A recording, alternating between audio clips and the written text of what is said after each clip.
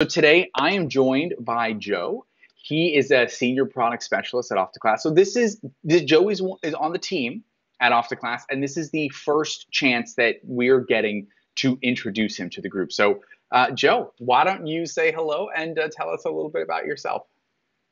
Yeah, hello everybody. As Chris pointed out, my name is Joe. I'm part of the sales team. Have been with Afterclass since April of last year, and yeah, super excited to be part of the group. And I basically, for in terms of what is my role at the company, Afterclass is used obviously by all of you wonderful teachers to grow your own businesses. But Afterclass also serves institutions. So if you happen to be teachers that work at schools, universities, adult ed centers, whatever it may be. Yeah, so I work with those institutions in trying to figure out if what we have to offer will be of service to them, and then kind of getting the institution using OptiClass to help their students. Yeah. Fantastic. Okay, and Joe, where are you? Oh, I am based out of Toronto, Canada. Yes. Yeah, so Joe is in Toronto with the most of the team. I'm in Florida, um, and I think it's great to have the opportunity to bring other Hmm. team members into the group from time to time, just to give them a chance to say hello to everyone, to introduce them to the group. So you kind of answered my next question already, which is about off to class and why is there a salesperson on the off to class team, right? Yeah, so a lot of the people that use off to class individually. Schools also can use off to class Hmm. by using multiple teacher accounts, and there are some other features that allow them to work with larger numbers of teachers and students, and that Hmm. that is what Joe does. So Joe, just what is just really briefly tell Hmm. me about like what is like a day in the life of your job of like a product specialist doing enterprise sales at off to class. Yeah, that's a great question. One of the perks of being in a sales team is that there is no like every day looks different, but typically, um, my day usually consists of having conversations with we would say, let's say, potential customers. They're not customers yet, potential customers, and bringing them into a conversation about basically spending the first bit kind of understanding uh, what is their current situation, and kind of basically that the earlier part of the conversation becomes more about diagnosing a potential problem, a Sure. challenge that they may be having, Yeah. and then tying that to the solution we have. And so most of my day usually is filled with presentations, conversations with school districts in the U.S. and around the world, universities, basically any institution that teaches English as a second language. And it could be early conversations. It could be follow up conversations maybe after the solution has been introduced to the team, like getting feedback, kind of what they Hmm. think, and kind of like talking about the implementation process as well. Because it's very different when as a teacher I'm signing up for a premium account and I'm just getting started. That process becomes a lot more complex when you have multiple parties involved. So Sure. having those conversations as well with our customer success team that works with those institutions as well. Okay. And what are you here to talk about today? Yeah, so a few internally, company wide, we host workshops, internal workshops where each employee gets to present on something that could be related to their business unit, or could be just a passion of theirs. And yeah, I was thrown into this world of sales about 18 months ago, basically when I started at Off to Class, and my perception of sales and what sales entails was completely held, like a lot of other people, I'm guessing, have myths around sales and what it takes to be in sales, or what is the world of sales like. Hmm. And in the last 18 months, a lot of those myths have been busted. And I kind of wanted to share that with the group, um, and kind of, hopefully, not here to convince you, or not here to prove that what you have been thinking about sales is wrong, but to kind of basically present you different perspectives and how this could potentially help you accelerate your teaching business. Perfect. Okay. So basically, this is going to be clarifying misunderstandings that are commonly held about sales, based Mm. on your experience at in your role, as where you were a salesperson for the first time. So you are not some Hmm. career salesperson, have done a No, bunch of training. You no. came into your role at Off to Class with a lot of misconceptions about what sales was. And so Yes, what you're exactly. going to share now is basically your journey on Hmm. learning what sales really is. Hmm. And in our conversation, we're going to talk about how those same principles can apply Yeah, to online English teaching. That sounds fantastic. precisely. That's the goal. That's the goal. Okay, great. So we are going to turn on Yes. your screen share. Great. And in fact, it's showing two things really quick. So I think what I want to do is I want to make a quick adjustment. Let me see if I can do it while we're working. Okay, got it. Okay, great. So here we are. Here's Miss to Bus Sales Edition, a presentation by Joe. Okay, so let's get started. Yes. So yeah, this is kind of a visual representation of different sales from different perspectives, and maybe some of you can relate to it. This definitely resonates with me. Is kind of an idea of what my friends think I do when I tell them that I work in sales, what my parents think I do, what society and maybe a lot of you think that sales entails. Prospects are people that aren't clients yet. So when we reach out to them, this is what they feel like. This is what a salesperson does. What I feel I do is mostly doing presentations, but what I end up actually doing is just trying to figure out. Maybe it could be a multitude of things, strategies. How can I add value? But yeah, this is kind of a visual representation of what the different sales from different perspectives. Yeah. Okay.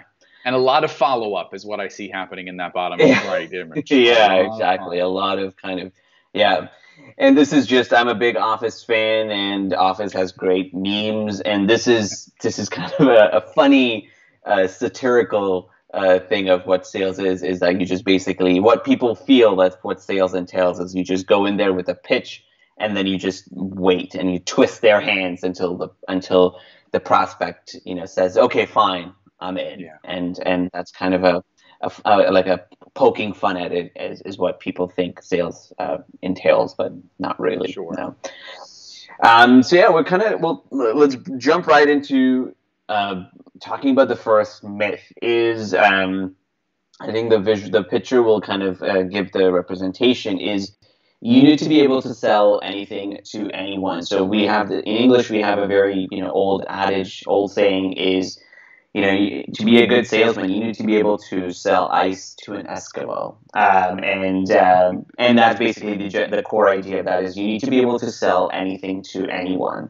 And yeah, we can kind of move on to the next slide. So this kind of stems from the idea that back in the days, so this is pre-internet, that the idea was that sellers were in control of all the information. So that's where it generated the perception of the sleazy car salesperson, right? Because you would go to maybe, I mean, depending on how old you are, I'm guessing most of us were alive pre-internet and where access to information was sparse, and you would have to go to, let's say, if you wanted to buy a car, you would have to go to a car salesperson because you didn't know anything about cars unless you were a car expert. And basically, the car salesperson was in charge of all the information. So they would give you the information, and you had no way to verify it. And so you would have to basically take them for their word. And so that kind of generated the perception of like sellers were in control of the information and they could tell you anything and you would basically believe it, even if it's a lie. Yeah, this I want to just pop in here because this Yeah. I think is super important. Um, a lot of teachers don't like the idea of selling. And the reason that teachers don't like the idea of selling is because this is the image that it conjures in people's heads. When I think of sales, I think of a used car salesman, right? The sleazy used car Mm-hmm. salesman. And Mm-hmm. here, this is, I think, probably the core problem of looking at sales this way, especially for an online teacher, is that Mm-hmm. this paradigm of the sleazy salesperson is based on an assumption that the salesperson wants to trick you. It's based Exactly. on an assumption that the salesperson has a product that's not good, a car that has mechanical problems that they are looking to trick you into buying. And Or so, maybe the salesperson is there to put you in a, like they're only looking out for their interest. right, It's not a win-win situation. exactly. It's Yes, they're there to basically get their bottom line, hit their quota, yep, at the expense of you being out of absolutely. money. Absolutely. Yeah, There's a winner and a loser in that exactly, interaction. And exactly. when the salesman gets someone to agree to buy, then they win, but the customer is the loser. And teachers say, I don't want to do that. Of course you don't want to do that. Because No, you don't want to make students a loser. You're not because you don't no, want to trick them. exactly. So my first thought, and I know we're going to go into this, my Hmm. first thought is that if you're a teacher and this is your attitude, and Yeah. that you're trying to trick students, then you shouldn't be here. You shouldn't be teaching, right? But I'm assuming that for Yeah. 99% of teachers, this is not your attitude. Yeah. And so most negative feelings of sales are based on this faulty assumption. The faulty assumption being the salesman is there to trick, the salesman is there to win, Yeah. versus the customer lose. So what one of the key things is in looking at sales in a more positive way is to question those underlying assumptions and what can we replace that with? What does that myth get replaced with? Um, That is pretty interesting. Yeah, and absolutely. we have a comment. Someone says that sometimes teachers think that selling their courses undermines the fact that they teach to help people. Teachers help people, but there should be no shame in asking for the right price. Absolutely. Yeah, no, absolutely. And they will kind of get into more about that in terms of like the value. And then Okay. we'll kind of, this will be covered in later as we get around to busting the myth. But that's a Okay. great point. Perfect. And so yeah, that's so life post internet. So internet, it has obviously revolutionized. Best. I mean, after class would not exist if there was no internet. And one of the biggest advantages of the internet, from the buyer's perspective, is the democracy of information, where is basically every buyer has as much power in terms of access to information as a seller. So a buyer can access the info easily, the buyer can verify the info easily, and the buyer also has tons of choices. So what that means is we can move on to the next slide. What that means from the truth is that from a seller perspective, you need to ask first, and then you need to position your product later. So what that means is you are only there as a salesperson. My job is to find out what are your needs, what is a problem that you're trying to solve, and then come in from a position of a consultant, and meaning that after we're able to diagnose your problem, diagnose just the challenge that you're facing, then basically educate you on potential solution, give you, basically consult you on potential solutions, and then tie that solution to tie your solution to to tie your solution to being able to solve the problem. And what is super crucial in this is because buyers have access to so much information and buyers have done so much research, is there's not really an opportunity for the salesperson to manipulate or dupe the customer into into buying something that they don't need. Because if they do that, then there goes their repeat business. The customer will go out there and leave a review, and nobody will ever buy from you ever again. So that's one kind of a way that a buyer can guard themselves.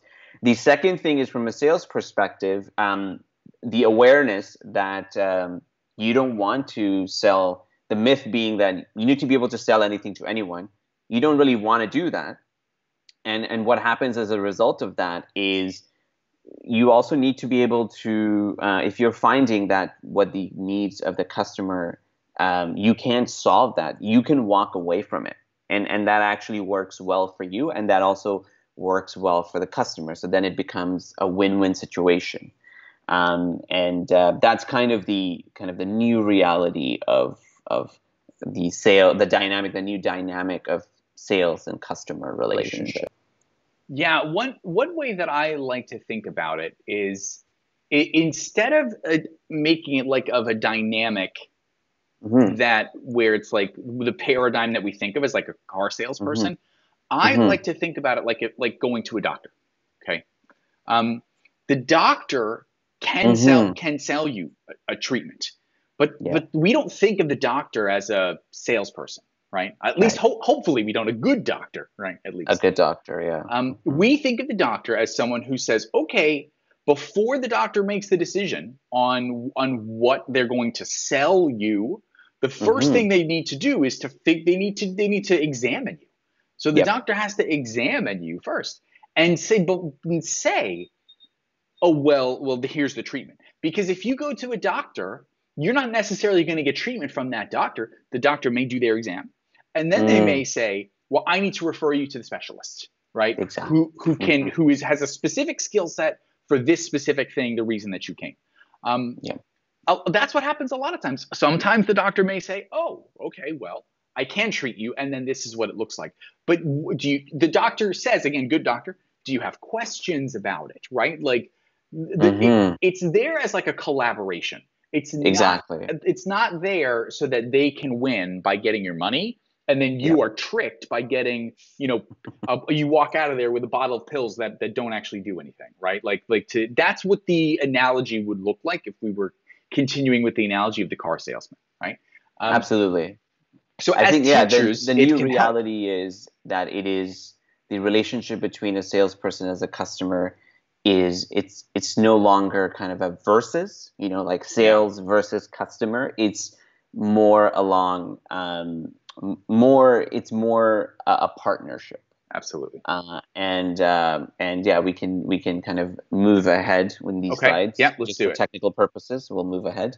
Yeah. But yeah, basically what this kind of these slides talk about is this idea of sell me this pen.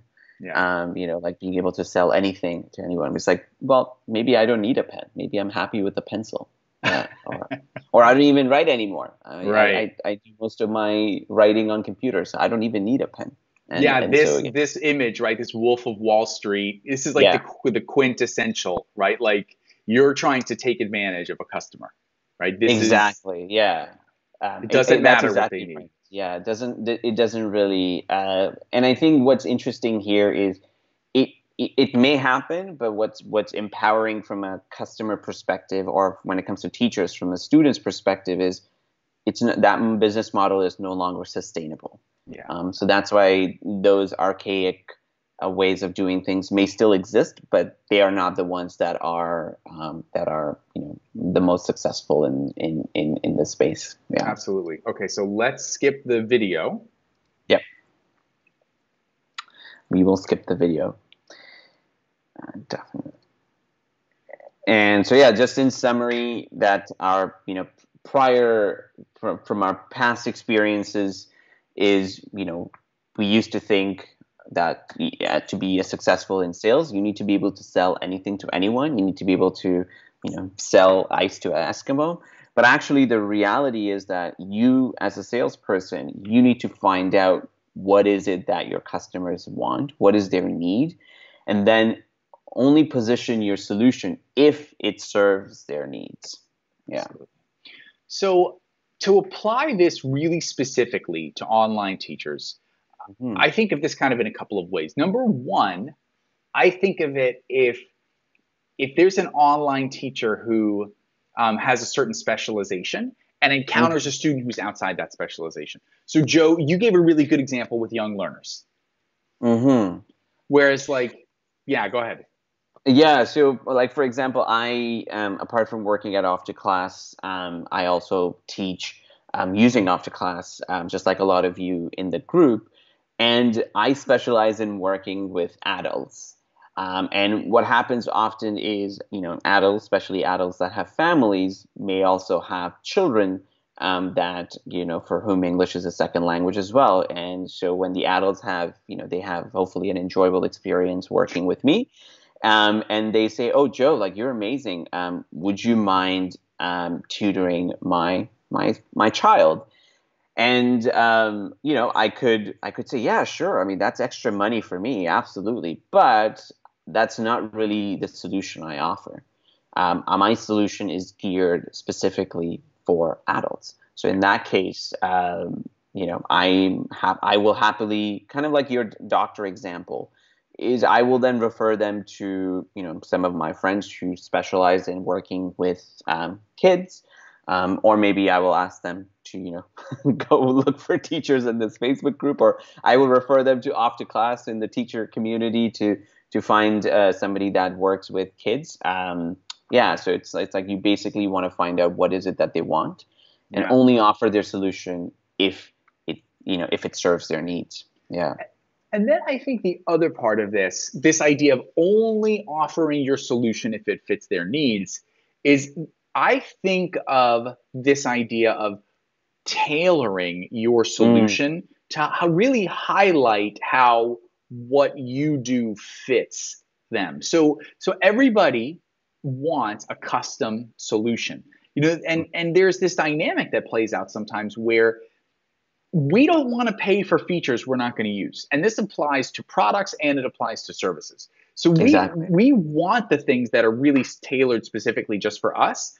But if it has a Hmm. bunch of bells and whistles that I feel like maybe this as a customer isn't going to apply to me, it's going to make the product or service that I'm looking at seem less appealing.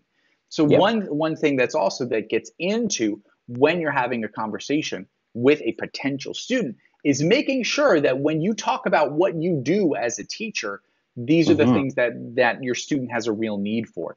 And Absolutely. if there are other things that you do, like if the student says, I feel pretty good about my writing, then you don't want to say, I'm really good at helping you with writing, and we're going to look at your text, and because the student's like, well, I didn't really say it's not a need of mine. So not only is it feeling Mm, confident in your solution, yeah. but also making sure that the part of your solution that you share Yeah. is the things that your students really need. Exactly. So in that previous model, what you shared would be is that like people would assume that you need to be a successful salesperson. You need to be able to sell, basically convince or twist the student's hand into buying your writing services. Right. But that's not Right. what they need. That's right. They only need your help with, I don't know, like reading and speaking, for example. So, and Yeah. and you can say, you know what, no, yeah, that's, and so you only present to them your reading and speaking solutions because they don't need writing. So it's, yeah, that's basically what we're getting at here. Hmm. Okay, let's do the next one. Myth two. Yes. So the second common myth that I had, and I sense that a lot of people may have, is you have to be an extrovert to be good at sales. And so just for people, if you're not familiar with the idea, and we can kind of move on to the next slide, kind of let's talk about quickly about what is the difference between an extrovert and introvert. So extrovert is somebody kind of this kind of gives you a good summary of some of the qualities. This is not a judgment on one is good than the other. Actually, we have, a lot of research has been done in the last 10 years to determine that there is actually both introverts and extroverts bring value to a workplace. So this is not a judgment on, who is better, but they both have different qualities, and you can see that extroverts tend to be kind of think of extroverts as the life of the party, and introverts are usually, maybe talking to one other person, or maybe just sitting by themselves, kind of not necessarily being a loner. They just sit by themselves, or they prefer kind of a one-to-one or small group interaction. And so the often the myth that I had is that you have to be an extrovert in sales. So I wanted to kind of outline what are the pros that, yeah, what are, because there is some validity to that. So what are the pros that extroverts bring into the sales fields, like some of their qualities? Well, extroverts love talking to people, and sales does involve, because sales does involve interacting with people, and so extroverts have a very positive relationship with that. And extroverts are also great at making connections. So that could be, networking, that could be, asking for referrals, that could be making small talk, whatever it may be. They're great at making connections. But at the same time, there are a lot of qualities that extroverts have that actually work against them when it comes to the field of sales. So one of the big things is extroverts are life of the party. So they end up spending most of their time in interactions talking. And what happens as a result of that is there isn't enough listening.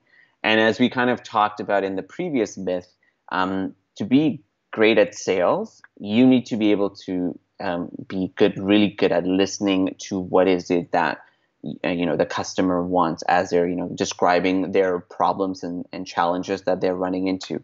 And also extroverts tend to be, because they're life of the party, they tend to be too me-centric. And the new dynamic, the new paradigm of a successful a salesperson, customer, the relationship is you-centric. It's all about the customer, what the customer wants. So these are kind of the cons. Now let's examine introverts. So there are a lot of pros that introverts surprisingly bring into this relationship. Kind of the cons of an extrovert. Introverts tend to be great listeners, which is super helpful in a sales relationship. And introverts also are gifted with the ability to think critically, and introverts also love systems. And if you're working at institutional sales like I am, a lot of it is kind of rooted in processes and systems that we follow so that it's repeatable. And this is something that you can also bring into your own teaching business. But introverts also come with their own cons. Like they kind of struggle with, they have a negative relationship with interacting with people. They like to minimize the interaction that they have with the outside world. On making connections, or like maybe asking for referrals. To them, it feels like, no, that's not really their jam. So what I found, and what is kind of the truth, is you want to be somewhere in the middle.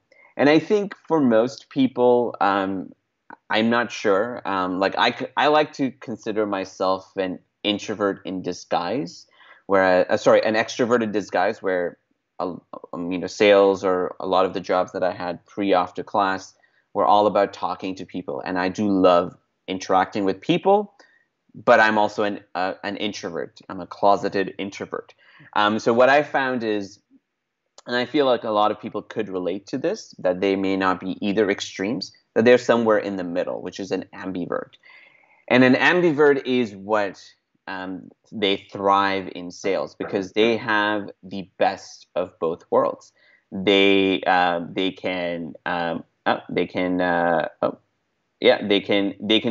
bring in, they have the connection skills of an extrovert, so they like interacting with people. They find that to be positive. But then they also have the listening skills, the critical thinking skills, and the analytical mind of an introvert. And there's actually studies that have been done that kind of prove the validity of that. So we can kind of go to the next slide. is, and this is like ambivert. So this is a Adam Grant. He's a very famous psychologist. He's a professor at the Wharton School of Management, and he did a study on this a few years ago, where he wanted to find out what is like how much like does being an introvert hold you back, or does being an extrovert give you an added advantage? And actually, what he found was they both do the same thing. But what he found that was interesting is ambiverts are actually somewhere. Ambiverts usually bring in more percentage of sales. They perform better in sales than introverts and extroverts. So how does that really relate to? How does that really relate to? The myth is you don't have to be an extrovert. You don't need to be life of the party to be great at sales. Success actually lies in the middle. So like where you kind of want to create some awareness around where you are based on your personality and where you drive your energy from, and kind of that use that as a compass to take a look at your strengths, and then take a look at skills that you can work on, and kind of blend them together to be an ambivert, and that's where the success lies. Yeah. Yeah, I completely agree with that, and I want to key in on what you said just a minute ago, which is Mm-hmm. where you draw your energy from. That's always Mm-hmm. kind of what I heard as sort of like the classic definition of what defines someone who is an introvert versus an extrovert. Because Mm-hmm. for me, perhaps unsurprisingly, I love being the life of the party. Um, but being the life of the party can only be done in short bursts, and it's draining for me. Yeah. What gives me energy is being alone. So Right. that makes me an introvert. And I think the other thing that I would encourage, probably most people know this, um, but these things are fluid. Like I think it can be Mm-hmm. limiting if you say I am an Mm. introvert. And you because what you do is like you kind of embrace those barriers. These things are fluid. Right. In some situations of your life, you Yep. may be more introverted. In others, you may be more extroverted. Things may change over time. So for me, Absolutely. when I was younger, I was much more naturally like an Mm-hmm. extrovert. And as I get older, I tend to withdraw deeper into my cave. And Right. so I think it's just important to be yourself, Right. whatever that is, Right. and knowing that as a teacher, just like as a human, Yeah. not everyone is going to resonate with you, Yeah. but by being yourself, people will resonate with you. The people that you're meant to have a connection with, and this is a huge difference between being a teacher and selling a used car. Yeah. The used car salesman, once they sell you the used car, you're done with them, right? You don't have to interact with them, but you're a teacher. And so if Yeah. you make that sale, and you got to interact with this student. And Yeah. so you don't want to, that's just an even stronger reason of when you want to have an interaction and make a sale, you need to make sure that there's a good fit. So by just being Yeah. yourself, whether it's your introverted self, your extroverted self, your ambiverted self, by not trying to be something that you're not, you want to have a connection with a student that's authentic, because you're going to have continued interactions with this student. And if you put on your best sales hat and you get the student to buy a package, but then you show up and you're kind of a different person when it's time to teach, there's going to be Yeah. like the student's going to be confused. So Yeah. I don't know. For me, the most important takeaway is just to have a knowledge of these systems that exist, that Mhm. these paradigms are there, and to be what is really authentic to you. Absolutely. And I think that I like what you touched upon is really interesting is the idea behind saying this is to not feel like in order for you to find students to grow your teaching business, you have to put on a mask of being this this life of the party, this kind of like this extroverted self. That is not the truth. You don't really have to be that. I mean, definitely to to sell your to sell your services as a teacher, whether it is a course or a lesson, you obviously you need to have the confidence to be able to talk to people and to be able to, position yourself well. But that doesn't mean you have to be kind of that life of the party that, that we typically associate um, with people successful in sales, because that's, as we saw, that's not the truth. All Yeah. right, let's go to myth number three. Yeah, save the best for the last. So this is kind of I feel like this is the biggest. I feel in my experience, I felt this was the biggest myth, that you are born with a certain skills, and as this is kind of a play on Liam Neeson's Taken, like the line that he has a particular set of skills. So that it is something that you're born with on how to sell, that's what I used to think, pre off the class, before I started working in sales here. And what changed my mind dramatically was, this book by Daniel Pink, "To Sell is Human." He doesn't have a sales background. He used to be, the speechwriter, I believe, of Al Gore. And so he spent a lot of time, and he has a background in psychology. And so a lot of his books, he's written amazing books. One of my other favorite books that he has is it's called Drive, which is around motivation. And and so this book is, kind of revolutionized the way I think about sales, and that's what I want to kind of convey that, in the next little bit here. This quote, and it's a mic drop quote, and for me it was a mic drop quote, is, the idea that people believe that there are natural salespeople, that you're born to sell, you have certain skills that you're born with. But according to him, there are no natural salespeople, because we are all naturally salespeople. And so I want to kind of unpack that a bit more. Is what he talks about is the idea of traditional sales versus non-sales selling. And the difference is that traditional sales is, for example, I work in sales at Off to Class. So I am in a traditional sales position. Whether somebody is selling, a car at a car dealership, or somebody's working at a clothing store, or maybe somebody is selling insurance. That is a traditional sales model. But what Daniel Pink found is only 1 in 9 American workers works in traditional sales. That is, their job is to try to convince somebody to make a purchase. But what is more important is the other 8 in 9 also happen to be in sales, because the definition of sales, especially in the post-internet world, has expanded, where sales is basically the activity of, persuading, influencing, and convincing others to make an exchange. And so that is kind of the idea of non-sales selling. But in overview, everybody is in sales. And so let's kind of, like, talk about examples, because that's how we all can contextualize. And the biggest example would be, the go-to example would be teaching. Because if you think about it, teaching, you're influencing, you're convincing your students, to basically, buy into. If we go to the next activity, influencing kids, like if you're a traditional teacher, you're influencing your kids to behave in class. You're convincing your students to care about, to be invested in what you're teaching, to kind of pay attention to you.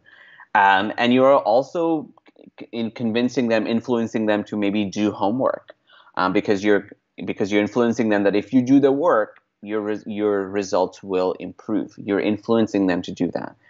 Or maybe you're persuading, if you're working with teenagers, you're persuading the parents to buy another package of lessons, because like you feel like they have improved and you can bring even more value.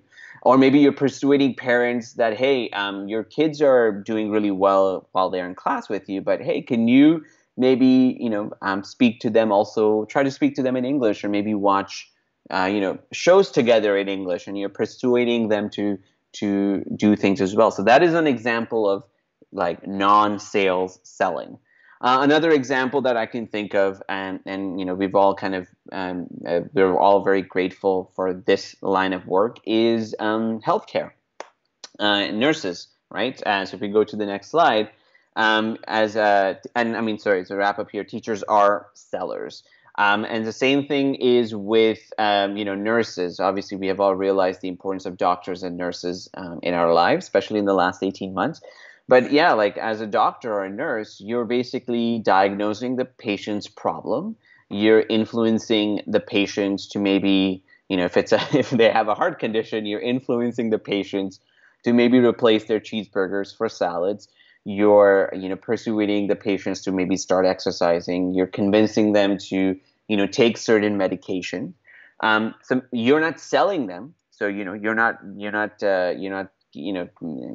saying, hey, this is a drug and give me money. You're not involved in the transaction, but you're still involved in, persuading, convincing, and influencing them to make a decision. And so that's basically kind of all to say is that, and I would be interested to maybe, Chris, you can share how you feel. But yeah, like in summary, I feel like, yeah, everybody is involved. If you're not a teacher, if you're not, teaching actively, maybe you're a parent, maybe you're a sibling. Everybody is involved in everybody is a natural salesperson. Yeah. Yeah, this is 100% true. And you explained it really well. Sometimes people resist this idea, like, I'm not a Mm-hmm. salesperson. But the examples that you gave, I think, were really helpful to help everyone see. Parents have to sell their children on things all the time. Mm-hmm. If you're a Yeah. parent, you are definitely a natural salesperson. You actually have a ton of experience if you have parented children. Um, Yep.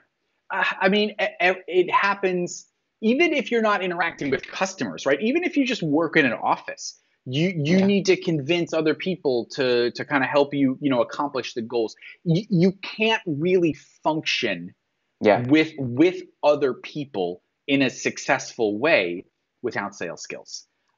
It's Totally. just a matter of recognizing that these things that you're doing, these interpersonal things, are sales skills. So I mean, and what I love, this is what I love, and this is really important to me. I do enjoy sales. Mm-hmm. For me, it's really important to align my interests as Mm-hmm. a salesperson with the interests of the person that I'm selling something to. Yeah. I cannot sell something that I don't believe in. Like I wouldn't be a good used car salesman, right? Unless they were like the best used cars. Um, Absolutely. as a teacher, I believe so Mm-hmm. strongly in my ability to help my students.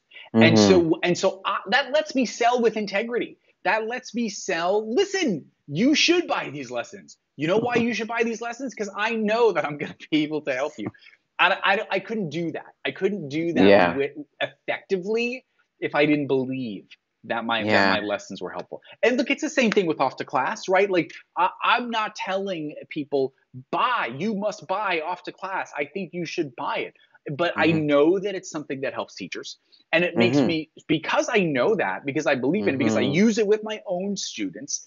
Mm-hmm. It makes me feel great about telling teachers, look, I don't have to tell you to buy it. In fact, this is kind of the other thing. When there's a product that kind of Yeah. speaks for itself, my goal in selling it is not Mm-hmm. to convince people. I just say, look, just take a look at it. Take a look at it and try it Yeah. yourself, and it'll work.